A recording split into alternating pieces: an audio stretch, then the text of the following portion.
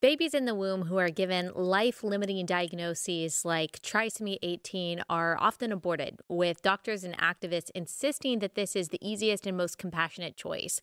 But the truly loving and healing and redemptive option is to allow these babies to be born whole and to live. But parents in this situation, they need support. They need information. They need community. They need help. And that is why Abel Speaks exists. This is a Christian nonprofit organization that helps families who are pregnant with a child that has been given a life-limiting diagnosis. You are going to be so encouraged and touched by the testimony of the founders of Abel Speaks, the Crawfords, who are here today to talk about their baby boy, Abel, and to talk about this organization and everything that it offers for families. This episode is brought to you by our friends at Good Ranchers. Go to goodranchers.com. Use code Allie at checkout. That's goodranchers.com, code Allie.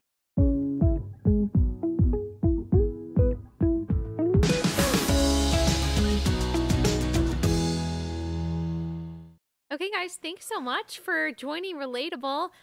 Could you tell us a little bit about who y'all are and what you do? Yeah. You want to start? Sure. We're Daniel and Kelly Crawford. We are the founders of an organization called Abel Speaks that exists to support families who have chosen to carry a child with a life-limiting diagnosis, just with the hope and the vision that each family in that scenario, every parent can choose to cherish that child's life and experience hope and joy, even in the midst of sorrow and potential grief and loss. And so that mission and that organization stems from our kind of on-ramp into parenthood, our journey with our firstborn that we can certainly share more about. Yeah. But that's certainly what led us to get connected with you and be here today. Yes. So Abel Speaks. Tell me about the name of the organization and why it's called that. Sure. Yeah, so it comes from Hebrews 11:4, and it says, through faith, even though he is dead, Abel still speaks. And so Abel is our first son, like Daniel mentioned, and had a life-limiting diagnosis. And so we didn't even know that was necessarily in the scriptures until we picked his name. And then actually at his celebration of life, the pastor read that verse, and it just really obviously stuck out to us that even though his life looked different than we had hoped or imagined, that the Lord was like using it in profound ways in our journey, but also the ripple effects of his life with the people around us and the people that we shared his story with. And so like had read Hebrews obviously, and even like had the memory of like, oh yeah, right. Hebrews 11. Yeah. That's where they list like a lot of the examples of faith from the Old Testament, but had not read through Hebrews 11 at the time where we were like thinking through names. We were like, I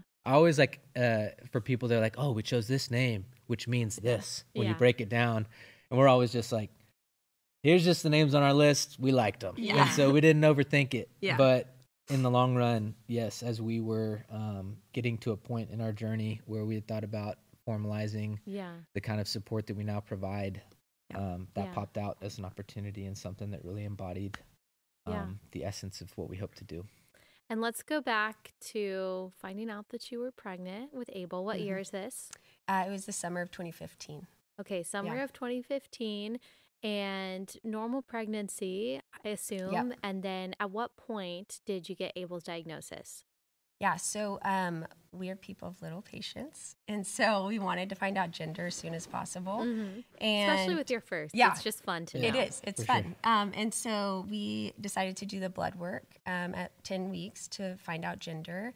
And we're like vaguely aware, that they were testing for other abnormalities. But it really was like not on our radar. Right. And so you just you don't even know. They're like, oh, we're testing for genetic stuff. Yeah. And you're like, okay, good. I was like, okay. And then we waited 2 weeks to get the results back. And so our OB called. I was at lunch with some friends actually, and she just said, hey, we got the results back and you're having a little boy. And he also has risk markers for something called trisomy 18. And I said, okay, well, what does that mean? And she said, if the diagnosis holds true, then he's considered incompatible with life. And I was like, okay. and I was asking all these questions, like how accurate is the test, and which she wasn't really familiar with how the test worked and how accurate it was. And then just didn't know a lot about the diagnosis. And so she just said, you'll have to go to a maternal fetal medicine specialist to get more information. And so we did that about a week later and saw a specialist who said, hey, based on what I see on ultrasound, I'm 99% sure your son has trisomy 18. And so you guys can just terminate the pregnancy and try again for a better one. Wow. And you said, how far along did you say that you were at this point? I was about 12 weeks. About 12 weeks. Wow. And so you saw your baby on the ultrasound. She said, yep, those indicators look correct. And what did she tell you about trisomy 18? Really not much. I mean, it was just like, this is what the diagnosis is based on what we see, and he's not going to survive. And so there's really no reason to like continue the pregnancy. And what is it? What is trisomy 18? What does it affect? Yep. Yeah, it's you have a third copy of the 18th chromosome. So 26 from mom, 26 from dad. Sometimes a third copy will go in. Trisomy 21, we know, is Down syndrome, which is, associated with a disability that can be life-limiting, but oftentimes is not, whereas trisomy 18 and trisomy 13 typically are they're life-limiting in the sense that you're probably not looking at a normal lifespan. The insinuation at the time was it's basically impossible. These babies don't survive outside of the womb, and oftentimes they don't make it full term. And so there's just not even a blip of hope as it's presented. And so we've obviously, and there's plenty more we could share about this, is that there is certainly a range of time outside of the womb that parents can still experience with their children who have diagnoses like trisomy 18 or trisomy 13. But yeah, at that time in that room, it was, sucks the air out of the room, and you're in a place where it's really the only thing that's presented is, here's what this is, here's what that means, and here's what you do next. Right. And so naturally, she didn't ask. She didn't say, what do you want to do or how do you feel about this? But we recommend, which is a euphemism, terminating your pregnancy. Yeah. And this was in Texas. And at this point, this was before the fall of Roe. So this was legal to do. Yeah. What was your reaction when you heard that? I mean, I can't imagine the whiplash. Yeah. He actually just said, I'm going to step out of the room. And the nurse actually came in. She was an older lady, and sometimes I'm like, was she even real? Or was she like an angel? But she just said, you don't have to make that decision today. And I was like, wow, okay. Which I was shocked that someone working for that provider with the direction that he was giving us, would be so open about that. But, so we talked with her, mostly the nurse, and just said, hey, that's not something that we're open to considering. And she just said, yeah, I think that's wise just to wait. And so the appointment was pretty abrupt after that. And we, quickly went home, tried to learn more about the diagnosis and really what we could expect. And I think at that point we're trying just to get our minds around the fact that he really did have a diagnosis that was going to shorten his life. I think it takes time to process that information. Right. And Daniel, I think I might have cut you off earlier, but what were you thinking through all of this? I mean, obviously it's emotional. I imagine maybe there was even a period of denial. I mean, I think that's how I would feel. Maybe they're wrong, or maybe this is the child who does defy the odds. What were you thinking? Yeah, I think a few things in that moment. And even a quick caveat before I answer that is it is the prevailing and predominant worldview of most medical providers to give that counsel and that advice. And I think that it can be taken and run with to the extent of they're all these, evil, rabidly pro-abortion, which I'm sure some are. Oftentimes, though, they're just hey, here's what's best for everybody. I think genuinely in this specialist was actually a male, but in his heart of hearts, it's I bet you just think you're actually like helping us and sparing us from a hard experience, and hey, what's the point if this is the inevitable outcome? And so I think you think you're doing us a favor, which I just like to point out. And that goes down to like education and equipping, and which is why before we felt the need to create a nonprofit supporting families with journeys like ours, there was a burden and a component of, I feel like we need to share our story and our perspective, which Kelly in particular has done, like at grand rounds at hospitals and stuff, just to like create a category and a shelf in the minds of providers of like, oh, here's a parent that got that news, moved forward, had the time, cherished that journey, and here's how she's doing after the fact. Here's the sentiment she can still share, which we haven't gotten to that point in sharing here yet. But I think most people just can't fathom that, or it seems impossible. And so, that was one thing in that room. Another thing was just being thankful in hindsight that we had been at a church that did their best, to balance the grace and the truth, but not be afraid to lean into difficult, controversial topics such as the life conversation, abortion, and try to equip its members around that conversation. And so we went into that season kind of having formulated some of our theology and some of our views, which is just, I can't say enough, not waiting until you're in the moment to like filter through what do I think and believe, heart versus head. And so that was helpful in hindsight. And I think a part of the Lord's provision, which was abundant at every phase of the journey, was going into it. We had some kind of, we knew that wasn't something that we were going to consider. And yet I understand how a parent, not only because of what I said earlier of, it's really not like, do you want to do this or do you want to do that? Here's the pros and cons. It's just like, here's what you do. And to where most people that don't have that equipping or don't have that, and their world just got flipped upside down. Okay, like you're the doctor. Okay. Yeah. So with all of that said, I think that as we think about grief, oftentimes we think about that moment of finality, and there's now a resolution. There's, whether it's death or whatever it is we're talking about, that's when the grief starts. I think in these contexts, it's really in receiving and letting the diagnosis sink in.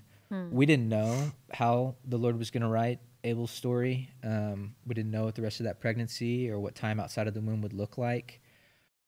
But we started grieving in that, not because we embraced like, oh, it's this inevitable thing, and so let's just start preparing now to say goodbye. There's some component of that that's really tender and hard to put words on, but there was a sense of, the first thing I started thinking is like, however it plays out, this is going to look different than I thought when Kelly shared with me for the first time, hey, we're pregnant, we're going to be parents.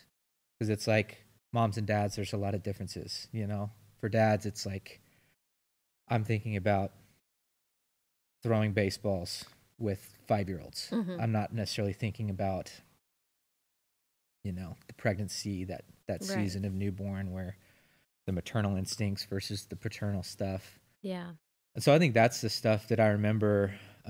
It's like, in a vacuum, I might cry like once a decade.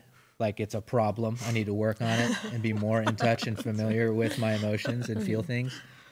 But I remember that's when it just started catching up to me. And those were the first things that were inducing those emotions and those tears, was the sense of like, I'm not going to get to do that probably. Yeah. And I don't know what this is going to look like, but it's probably not going to look like that. And that's pretty crushing.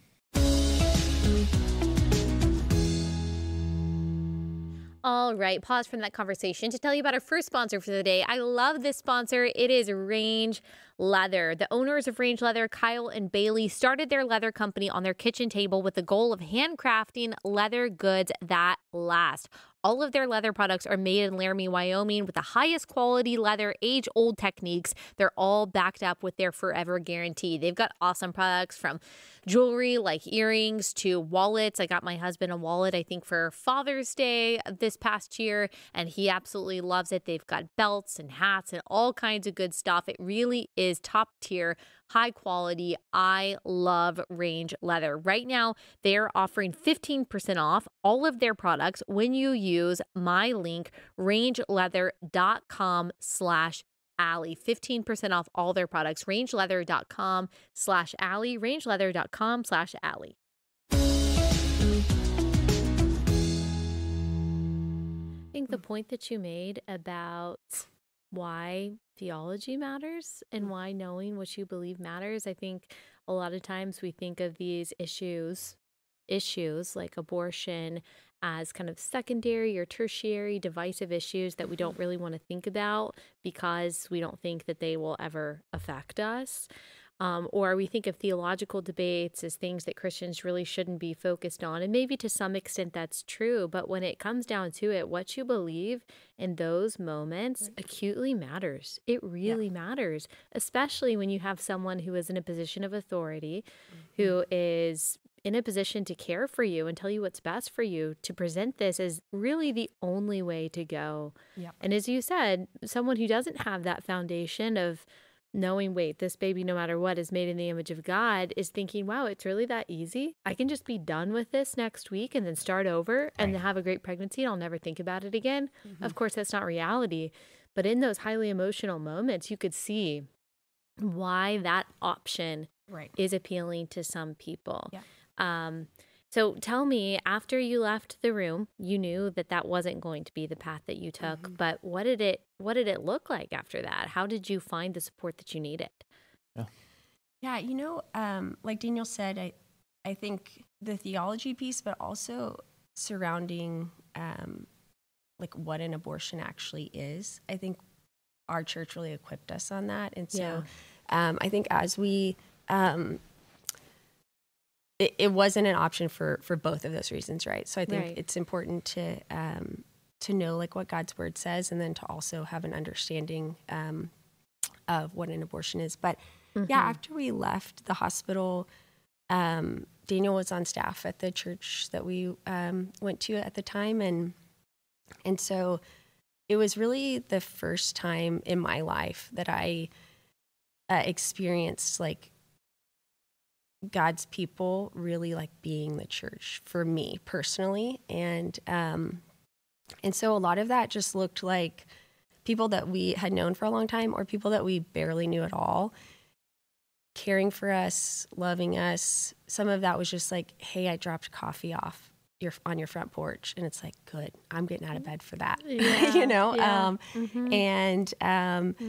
And just knowing that so many people were like praying for us, I think it was really the first time I experienced in such a personal, tangible way, the power of like prayer and how that was like impacting my heart and mind on a daily basis. And so a lot of the services that we provide through Abel Speaks are because those were things that people did for us, and they were things that we like didn't even know we needed, know?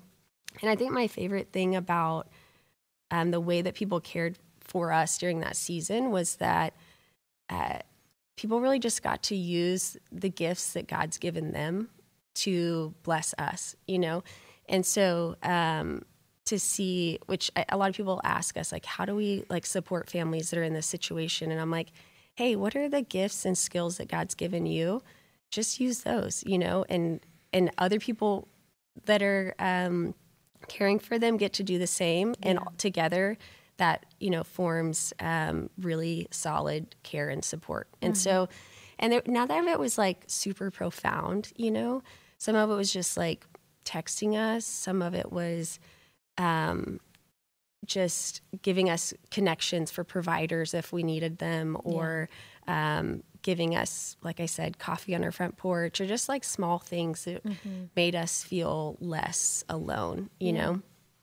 Yeah, we at one point invited folks obviously to pray for us and for Abel throughout that journey, which really was just the walking into and through the unknown. Because again, we're like late first trimester at that point. It's like, that's a long time. Yeah. If this goes full term, we're talking like several months of sitting in this, we don't know what lies ahead moment, which is incredibly vulnerable.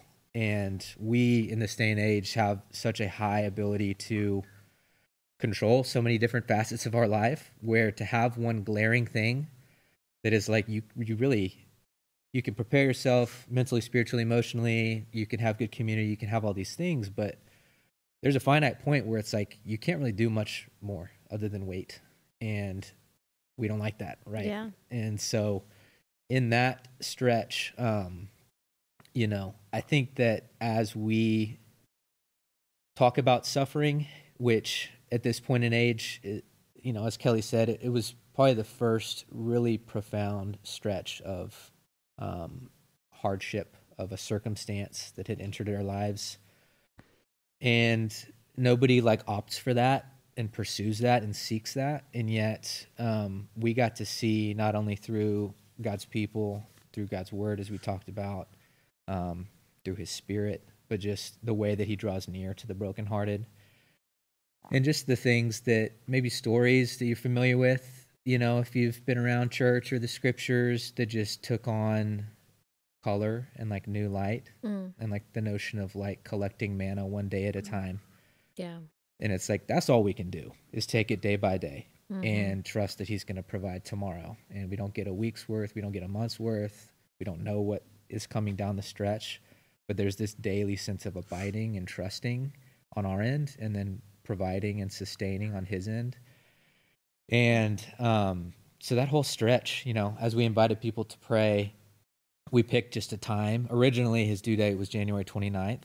We had him on January 22nd. So we're coming up on his 8th birthday, next week. Yeah, so, goodness.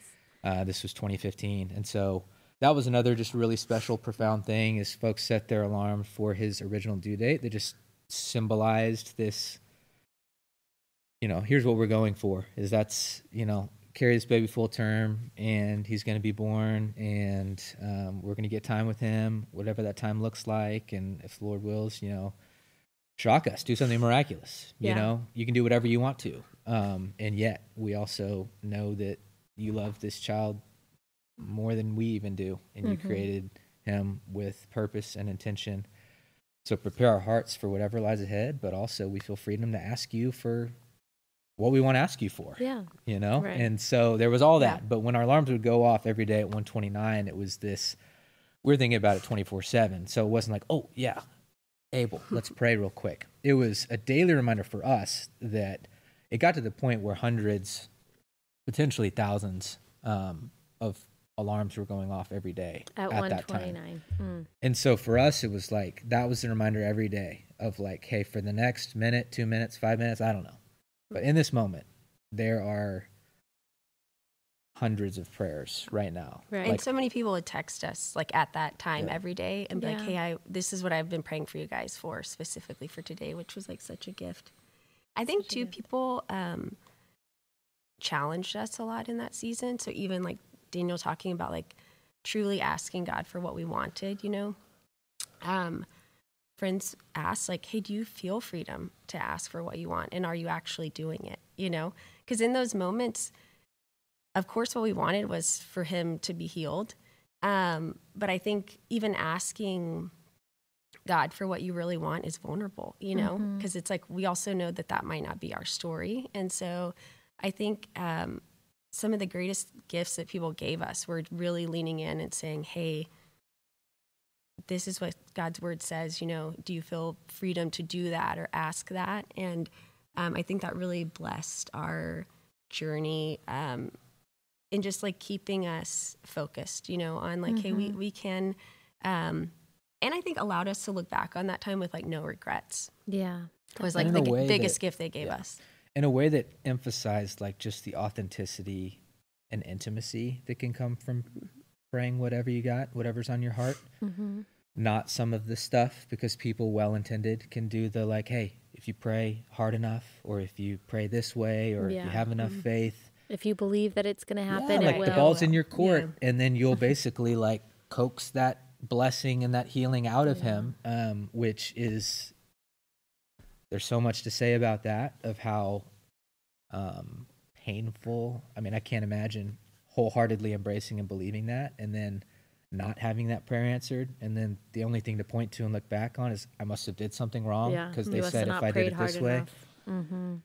So anyways, without going down that rabbit trail, it was, a profound time of, that literal like Psalm 23 idea of walking through the valley of the shadow of death, and trusting the Good Shepherd, and having other people, whose voices and whose presence were there with you to shepherd and point you back, and just take it a step at a time, a day at a time, to where we'll say often like that period of intimacy and connection with the Lord was unprecedented up to that point.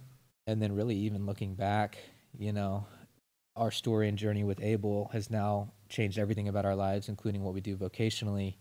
But even like replicating what those months felt like when we were navigating the unknown is hard to do and hard to describe.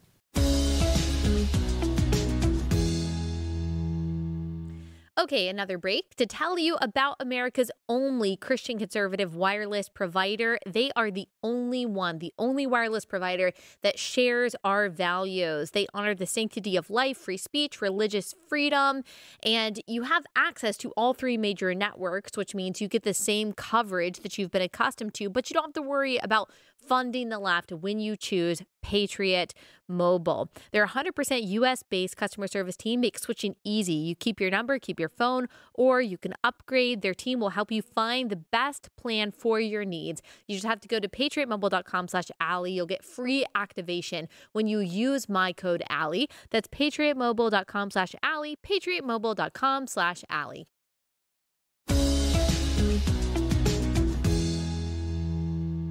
How did you find a provider that you were comfortable with given the situation and what path you decided to take?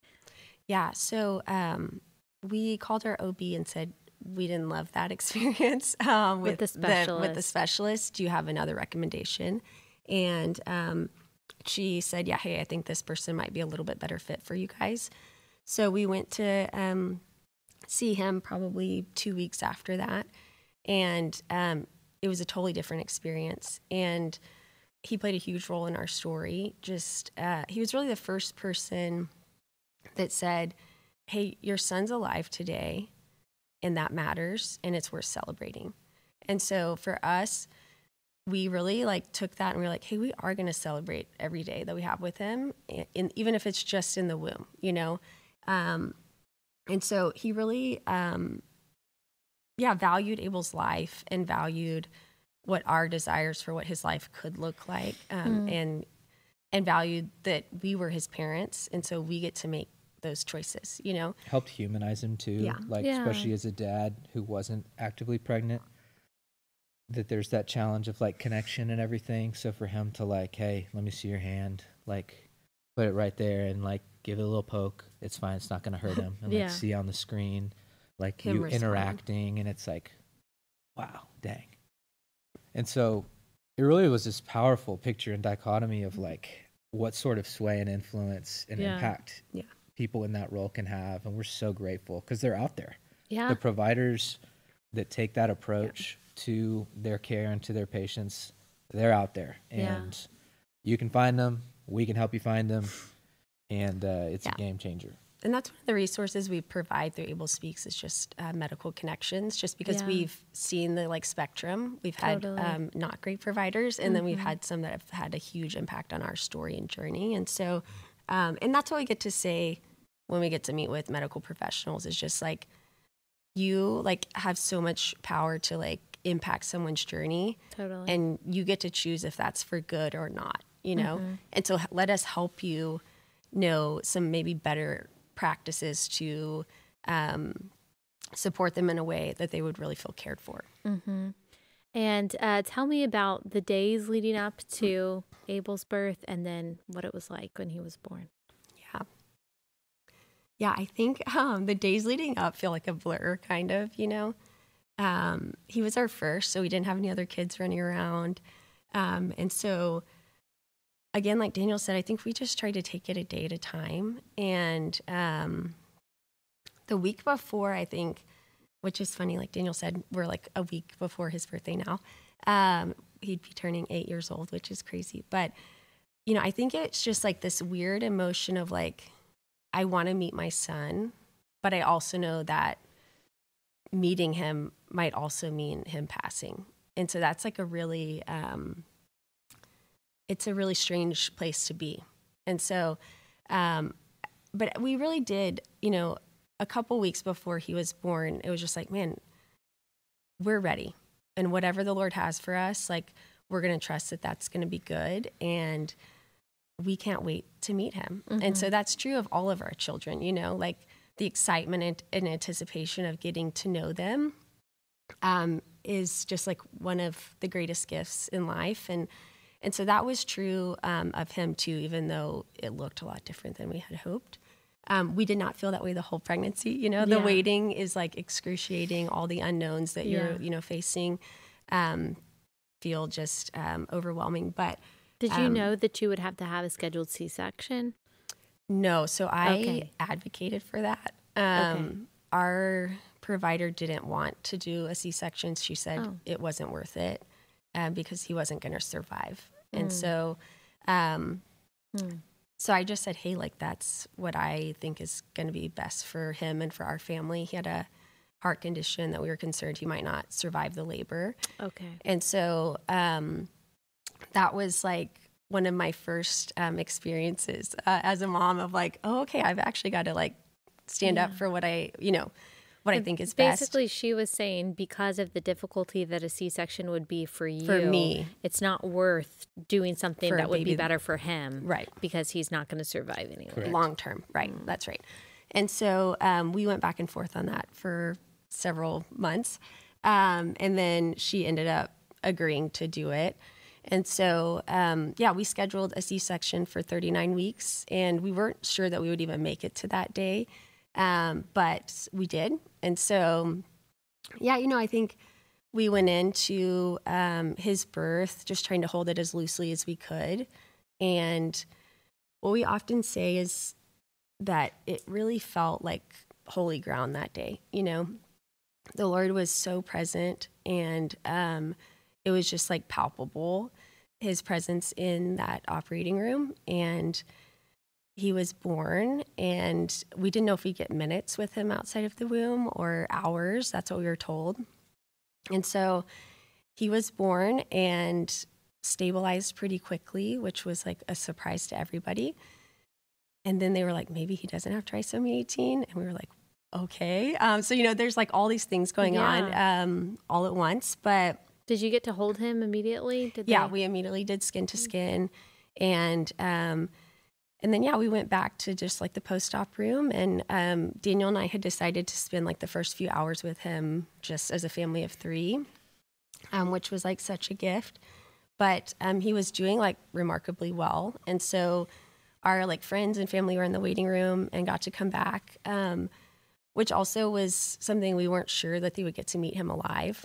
And so the fact that they did was such a gift to us, even now, because they get to say, remember when Abel did this, or remember when he looked like that, or he had a long toe like your brother, or like all the things, you know, that we get to talk about when we have babies is a part of like his story too. And so, and it just humanized him, you know, where other people get to talk about him when he was actually alive. But his birthday was such a great day. It really was. I mean, and that's what we tell families that we get to walk with through Abel Speaks is like, it's hard to get your mind around it right now, and that is okay. But I promise, like, meeting our children is unlike any other life experience, and that's going to be true of your child, even if they have a life-limiting diagnosis. And so, that first day, you know, it was lots of family and friends coming in and getting to hold him and meet him. And it was just such an unexpected gift to get that time with him. We weren't expecting that. Right. Yeah, I would say also to a degree, and I hope I speak to it like tenderly, but even the families, with the hundreds of families that we've walked with at this point, a percentage of them, will experience stillbirth, and the sentiment still holds to a degree that candidly, because we prayed for that often, like everybody's different and has these different things of like, oh man, that's really a longing on our hearts. But we were very hopeful and wanted to do whatever we could to try and meet him alive and have time with him outside of the womb. And so not everybody approaches it the same way, but even for the families that don't get that time with their child outside of the womb, they say the same thing, which is, man, what a beautiful day. And it's that, bittersweet mixture of emotions, because there's obviously pain and grief that comes with loss and death. But then there's this sense of, man, we've been thinking about, talking about, praying about, anticipating, and like, there you are. And like, we get an idea on ultrasound of like, oh, I think you might have your nose, but it's like, there's just nothing like it. And so we'll say that to folks, often that we're serving, because of course, everybody's thinking through that. And there is, for a good chunk, most probably of the pregnancies, there's this sense of like, oh, that just feels daunting, and I'm like having to gear up and prepare for potentially saying goodbye. But then, as Kelly said earlier, when you get closer and closer, I think that does, in a way that's just God's kindness on display. Like, it gets not replaced totally, but you feel this sense of joy and anticipation in the positive sense of like, okay, he's about to be here.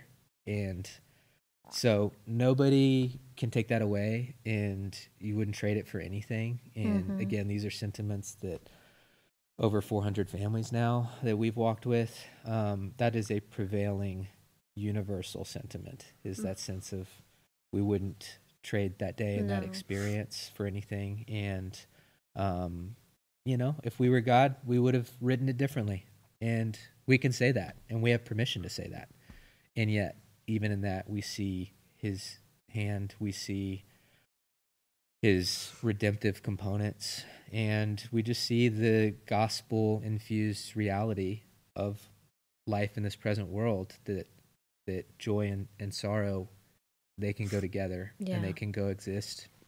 And oftentimes greater depths of one is paired with greater depths of the other. And that's what it is to love something, right? Yeah. Is the greater depths of love and joy that you experience in association with something, the greater depths of pain that comes with losing that something. Yeah.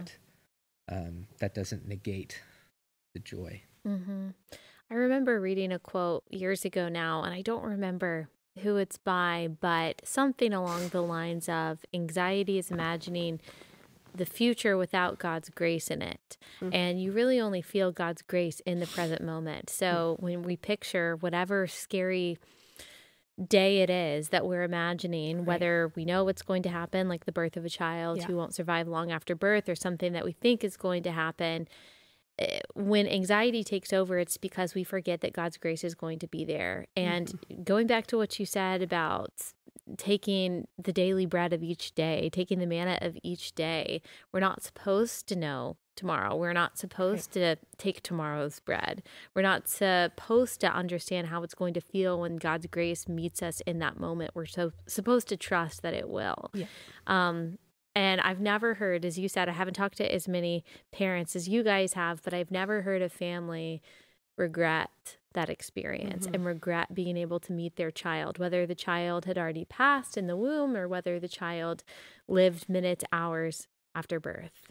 God's grace has always met them there, and they've always been so grateful for that experience. And I think that's an important piece too, because this, even like if you step outside of sharing the same faith convictions and worldview that we share, there's secular,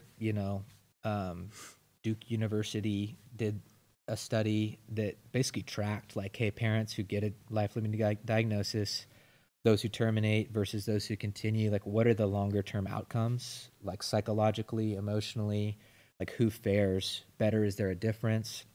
And the study found that those that carry and continue fare better in the long run. And it's because of, all of the things of like, hey, of course, we're going to find stats that back up God's universal truths. But I think that because there was this, hey, we resisted the temptation to take matters into our own hands, to do what was right in our own eyes. And we saw this through, that as you're talking about regrets, I do think there's far less regrets associated, because it's like, hey, we let this play out, and we did everything tried to be as informed as we could be, know our options, know the possibilities, and not just walk through it with a blindfold. But at the same time, I think that absolutely contributes to the long-term sense of peace and absence of regrets, as opposed to, we talk about this often, like choosing to set the date that Abel was going to pass and end the pregnancy and have the abortion. It really wouldn't have spared any of the sense of loss or suffering, or it would have shortened the season of unknowns and all of those things. But you essentially get all of the hard stuff and all of the sad stuff, and you've just forfeited all of the joyful redemptive stuff. Yeah. And that's not going to go well long term for anybody. And that's more than anything, rather than, because we've walked with folks of all different religions, no religion, single moms, like name the circumstance. That has been transcendent. And I think that's what it's rooted in ultimately. Yeah. And how long did Abel live? Yeah, so he lived for 15 days outside of the womb. Were you able to take him home? Oh, yeah, we were, which was like one of Daniel's like prayers, was that we would get to take him home. And I was like, oh man, I don't know if we can take home a child that is, know, that felt like so overwhelming to me. But yeah, you quickly like learn all the medical things and how to do, what you need to do to take care of your child. So we got to take him home on day 4, and got to spend the rest of his time at home, which was like such a gift. And just to get to be a family in our own home, was something that we never could have imagined getting to do with him. And having people get to come see him and see us and things like that, and just go to our favorite park around the corner and watch a movie that we love, or, things that are just like mundane things of life that we were never, we couldn't even like get our minds around the possibility of getting to do those things with him. And so, yeah, we didn't, I think, again, like I said, we went into his birth just super open-handed, and we're hoping just for hours. And so I feel like the Lord gave us more than we could have imagined or expected. And then, yeah, I think on the piece about like grace, I think that is something that God used Abel's life to totally change the way that we approach our day to day, in the best of ways, I think, of just, and we really do, there's so much freedom in just going, you know what, like we have the next 24 hours and we can trust that God's going to give us what we need today. And that's really what Abel's 15 days looked like, was just one day at a time. We're going to do what is before us and trust that God's going to give us the strength to do that. And then he's going to give it for the next day and the next day. And even on the day that Abel passed away, it's odd, but it really was like such a peaceful day for us. It's the hardest day of our lives too. But yeah, I think getting to know that Abel's like last breath on earth with us was like getting to meet our Creator face to face. And that being your child is like unlike, and trying to get your mind around like, what is that like? What is he actually experiencing? I think it was the worst day for us in a lot of ways, but the best day for him. But yeah, even on the day that he passed, I think that, again, the Lord's presence was like, just felt so, he was so near to us. And we just trusted like, hey, this is the time that God wrote for him, And of course, like Daniel said, if we were God, he'd still be here. And those two things can hold true, at the same time, which I think sometimes people have a hard time getting their minds around. Mm-hmm. Definitely. And then how long after his birth and his death did you realize that you were being led to create this organization for other families? Because a lot of families have been through similar experiences, but not every family says, okay, there needs to be something else for families who have gone through this. So tell me about that. Yeah, we didn't have any grand plans. So I would just say about 4 months after Abel passed away, we had a friend reach out and say, we were pretty open with our story when we were pregnant and during his life. And so they just said, hey, I know someone that got a similar diagnosis. Would you be willing to share your story with them? And just like any insight that you have on how to walk through something like this. And so we said yes. And then that phone call just kind of kept coming every 3 or 4 months. Somebody would reach out and say, hey, would you connect with this family? And so we just thought it'd be a family ministry for us, just hey, this is how we will continue to steward Abel's life. We don't get to parent him on earth in the way that we had hoped, but this is a way that we get to feel like we are still parenting him to some extent, Without the burden of we've got to do something. Yeah. We've got to preserve his legacy. We've got, there wasn't that sense of pressure. It was just, it's hard to even explain it. It was just a one step of faithfulness at a time. We want to be open to responding to opportunities that we feel like clearly the Lord's bringing to us to be faithful with. And then over time, as you're just picking up patterns, you're I don't think we're forcing this thing and trying to make fetch happen here. I think that it's just no, there's not only continuing opportunities in need, but also pretty clear gaps that we, at the time, it's we didn't know what we didn't know, and we were learning as we were going. So there's some things to pay forward. But there's also stuff that was present that I think was easy to take for granted that we're oh, that's not normal.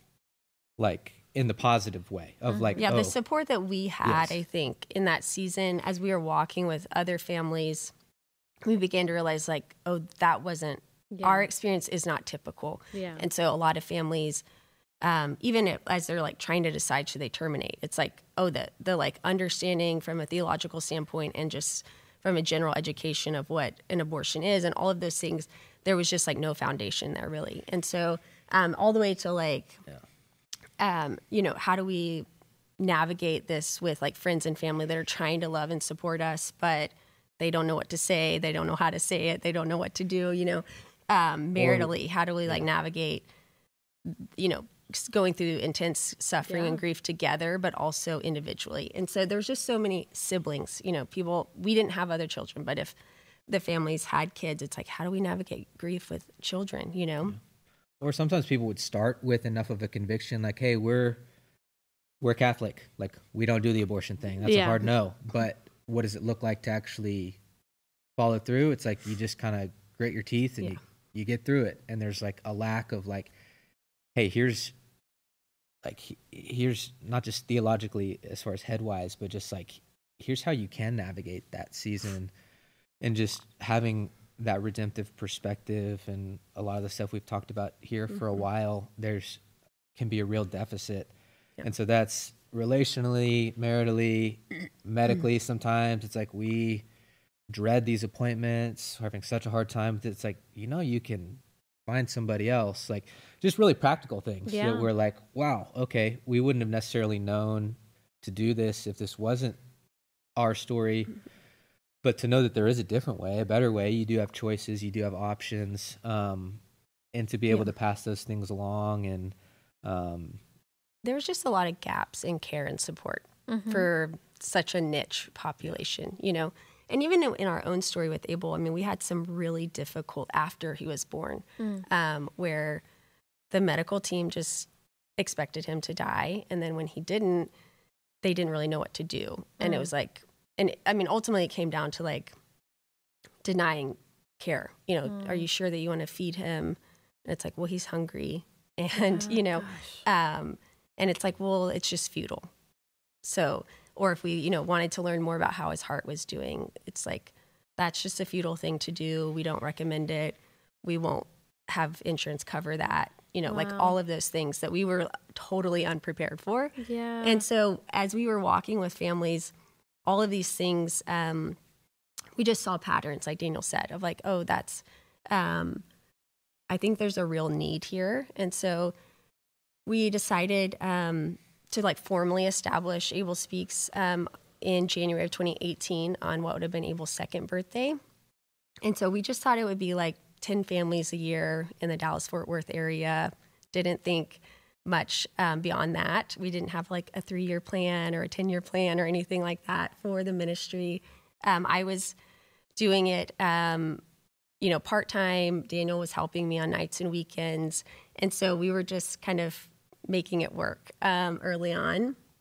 And then in like 18 months, the ministry just like exploded. And so we were kind of looking at each other like, okay, either we need to go all in as a family on this and trust that this is what God's calling us to, if that's what we think, or we need to like find somebody else to like start running it because we just don't have the margin. And so Daniel left his job in the fall of 2019, and we both started working for the ministry full time.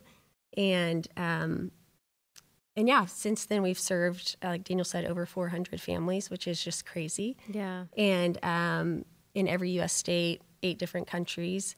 And yeah, before, you know, Zoom was a thing, we were already using it, connecting with people, you know, across the world. Real trailblazers. Yeah, that's right. Yeah. And so bring it on, COVID, no problem. That's right. We were ready.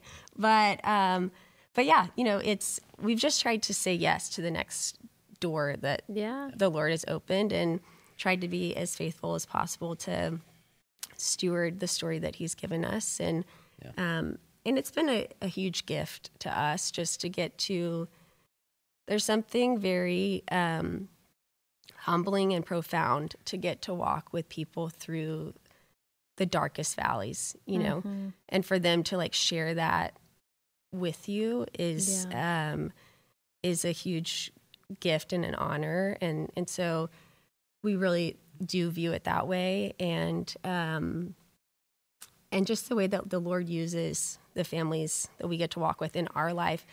And I think it just keeps in the forefront of our minds all the time. Like what we do keeps, it reminds us just, you know, of how futile life, or, you know, how life is just so, it is like a vapor. Fleeting. It's fleeting, and it's just so short, and that it helps keep an eternal perspective, you know, for us, and which we see as like a gift. Yeah.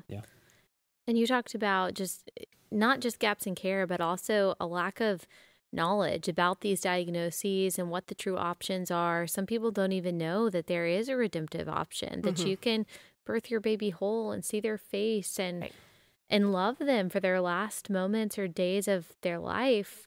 When we read stories like we see in the media, they're presented as kind of, you know, a way to wield the culture war.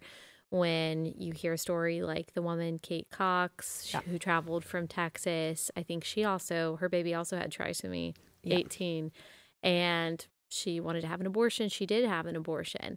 And what you hear from the pro-choice side is that, of course, that's the most compassionate option. Of course, that is the best option to take. And it just goes to show, like, there is a lot of work to be done. For some people, maybe it's not a lack of knowledge. As you said, maybe, you know, for some people, they're just staunchly pro-abortion and they're for it no matter what. For some people, I mean, even those who consider themselves pro-life, they say, well, but in this case, yeah, I'm pro-life, but it's the exception to the rule, in this case, we have to allow it to happen. I saw that a lot. But you have seen now what it looks like for parents to choose the redemptive and life-giving option. And there's just a lot of work to be done, a lot of knowledge to be shared and wisdom to be shared. Of course, it requires heart change and all of that, but some people just don't have the information to know that it's even possible. I think too, not like, I think we just don't understand suffering. you know? And so we don't, as humans, like we want to run away from hard things always. And I think that's just like our human instinct, is to move away from it. But I think like what we've learned is like, if we sit in it and like trust that God is good and has a good plan and purpose for our life, I think we get to see the redemptive aspects of the suffering that he's given us. And if nothing else, you know, Abel's life has helped me know my Creator more. And so if nothing else, like that is a humbling gift from my son, you know, that God has used his life to allow me to know God more. And so in like a really personal way. And so I think that we just, even as believers, we don't have a good worldview on suffering and like how God uses it. Like, I don't think God wants us to suffer, but I also think that he knows our humanity, you know, and that's often the best way to draw us into knowing and trusting him more. Yeah, and so, he didn't exempt himself. I mean, he didn't exempt Christ from that. And so I do think that aversion to suffering or imposing what feels like imposing suffering on somebody else is a huge piece of what fuels that mostly well-intended but misguided compassion that you were talking about, is because it's people, and oftentimes believers, that are like, hey, well, here's what is really the kind response, or here's the most Christ-like, you know, here's the most compassionate way to stance to take or way to respond. And it doesn't take long to, and you're world class at this, of just like, okay, well, just consider, like, yes, I'm not saying turn off your heart, but I'm saying turn on your mind and just here's a few questions, and can you see the inconsistencies of how that's maybe not actually, it might feel like or seem like on the surface the most compassionate response, but if A, B, and C are true, then that's actually, that doesn't line up. And so we've tried the best, you know, that we can. At the end of the day, we lead with our story, and like I said up top, like, you know, I think one of the best apologetics we have as believers as a whole is just like, here's my story and what I've gleaned from it, and your testimony. But I think as it applies to, you know, the pro-life movement or the abortion conversation, you know, I think sharing our story and our experience with Abel and our work with Abel Speaks hopefully can just like people like, wow, I've never considered that or thought about that. And the little I did think about it led me to this conclusion. Right. Now that I think about that, it's like, oh, and so that's like where we hang our hat at the end of the day. But we also are like, man, I do think it's important to have those foundational, fundamental, hey, think about these things now, so that when the story and the headline that comes out that pulls on your heartstrings, be like, does that line up though? And how can I balance grace? How can I always have grace, but also balance that with truth, not at the cost of truth? And so we did try and we put together like a quick little kind of short resource called 4 Foundational Questions About Abortion. And it's on our website and stuff. I think it's on our homepage right now, where if you go to abelspeaks.org, it pops up as a free download.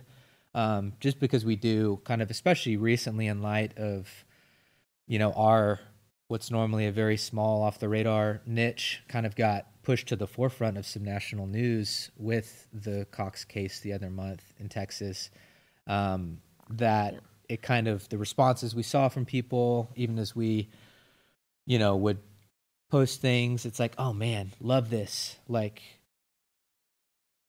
agreeing with us, but also think it's really good that everybody has like the ability and the right to, and it's like, well, hold on. Yeah, I think the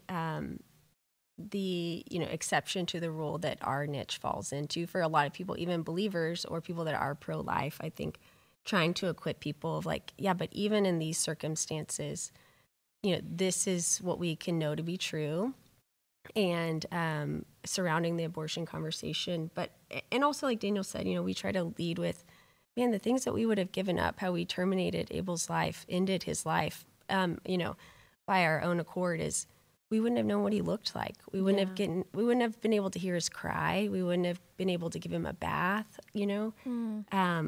our friends and family would have never gotten to meet him. I wouldn't have been able to feed him.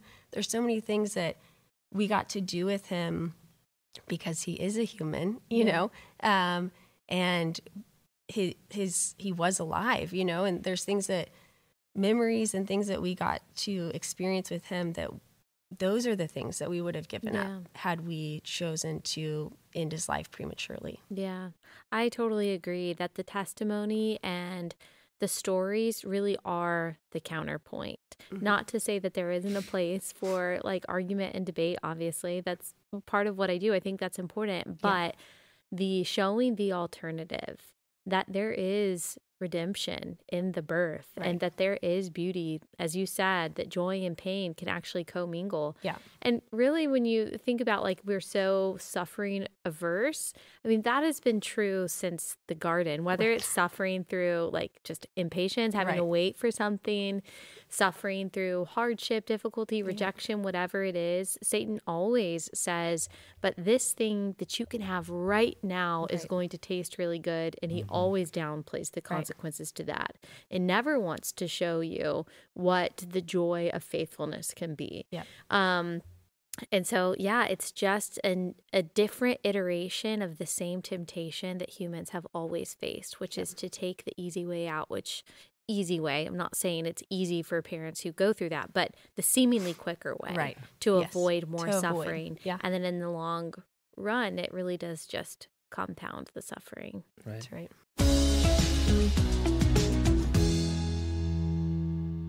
Okay, last sponsor for the day, and that is NetSuite. This is specifically for business owners. So if you own a business, you need to listen up and you need to remember these three numbers: 37,000, 25, 1. 37,000, 25, 1. 37,000, that's the number of businesses that have upgraded to NetSuite by Oracle. It is the #1 cloud financial system, streamlining accounting, financial management, inventory, HR, and more.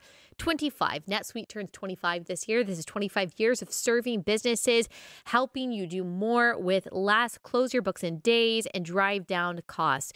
One, because your business is one of a kind. So you get a customized solution for all of your key performance indicators in one efficient system and one source of truth. This will make your life as a business owner so much better and easier.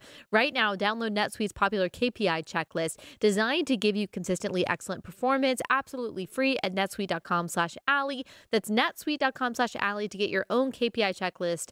netsuite.com/Allie.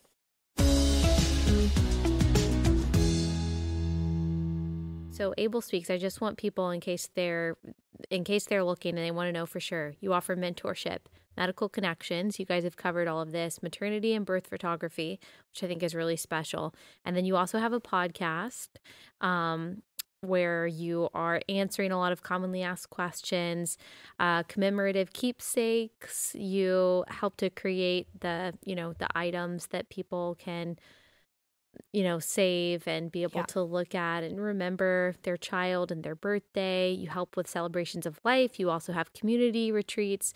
So it's connecting a lot of people, both professionals and just the, regular people going through it, to resources and to each other to make sure that everyone is as informed and as encouraged and supported as possible, right?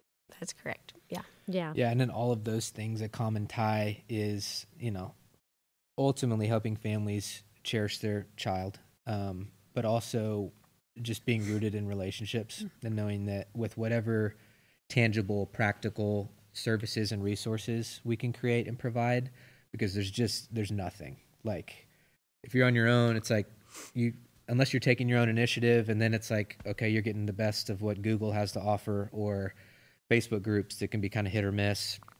And so trying to make it practical and helpful in that sense. But what transcends all of that is just the connections with other parents that have walked through something similar. And so Kelly's been she's our visionary and our executive director. And that's been something that just from the beginning has been a hallmark and always will be, is yes to the resources, yes to the helpful things, but not just as like a resource hub of here, print this off, or here you go. It's like, hey, not to dangle the carrot, just because genuinely we think the most impactful, transformative thing is going to be to connect you with other people. And so that informs all of what we do. And so that's us. Those 400 families are 400 families that are getting, personally, relationally connected and being a part of a community and a cohort that nobody like shoots their hand up to want to be in that club, but to know that you're not the first and you won't be the last and you're not alone is a game changer. Yeah. What we often say is that support changes stories. And so that's what we see that through relationships primarily. And so, and something that we often hear is like pushback is like, hey, that's great that you chose that and you had a good experience. But I know, my friend chose to continue the pregnancy and it was a horrible, traumatic experience. And for me, what we often say is just like, man, that makes me so sad because all that says to me is that they didn't have proper support. Mm-hmm. Because we've walked with 400 families that all did have proper support. And so they don't regret their decision to continue. And so, as Daniel said, we really try to provide every opportunity we can to connect relationally with us, with our staff, as well as like with one another, because we really have found that community and that relationship is really what transforms their heart and mind to be able to have a different category and approach to something like this. And it's usually, we might be the first people that say to them like, hey, there is a different way and there is a different option and let us show you what it looks like to walk through that. Totally.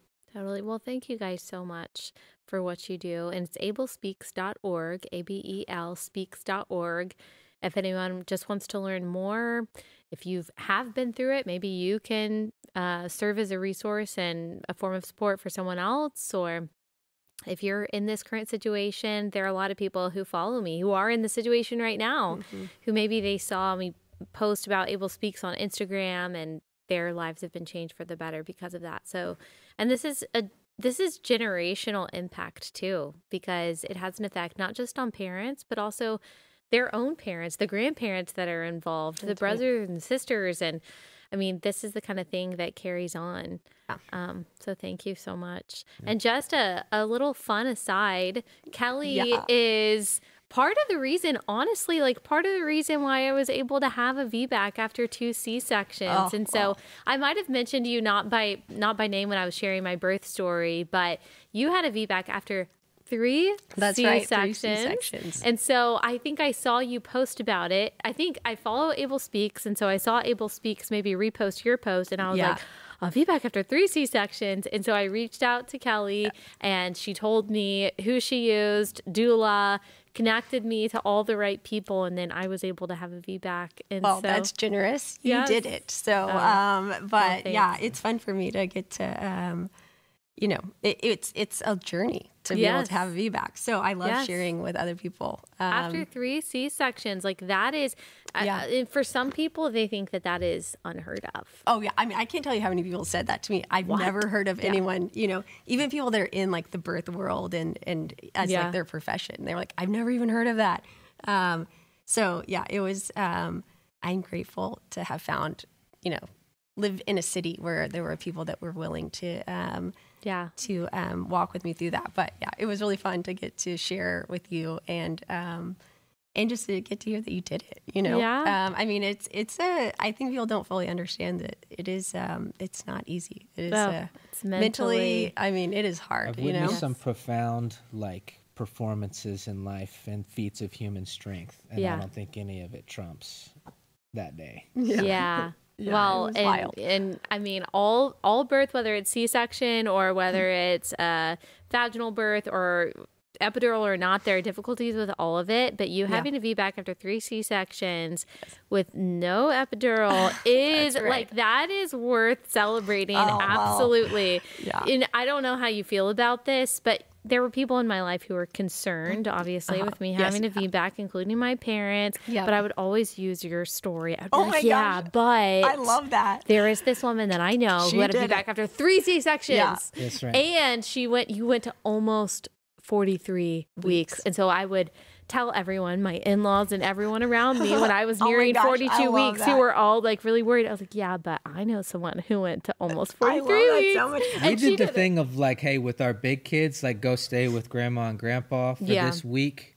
Thank you guys. Because at the latest, it'll be that. And it's like, that week came and went. And the kids came back, and we still had not had that baby. I totally understand that. My in-laws came, and we were like, yeah, just come at 39 weeks. Yeah. You just never know. It's the third baby. Definitely this baby will come earlier. That's right. And then I'm like, they're amazing. So they never made us feel bad at all. But they were there. I was like, okay, just waiting. 40 weeks, it'll be soon.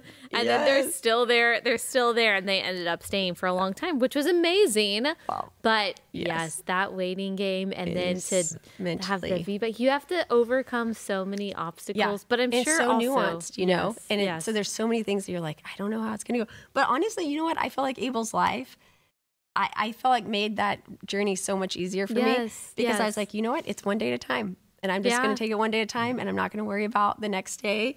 And I trusted the Lord knew what day his birthday was going to be on. And I just kept like reminding myself of that every day, you know, of especially that last week where I was just like, is this baby ever going to come? You know? I know.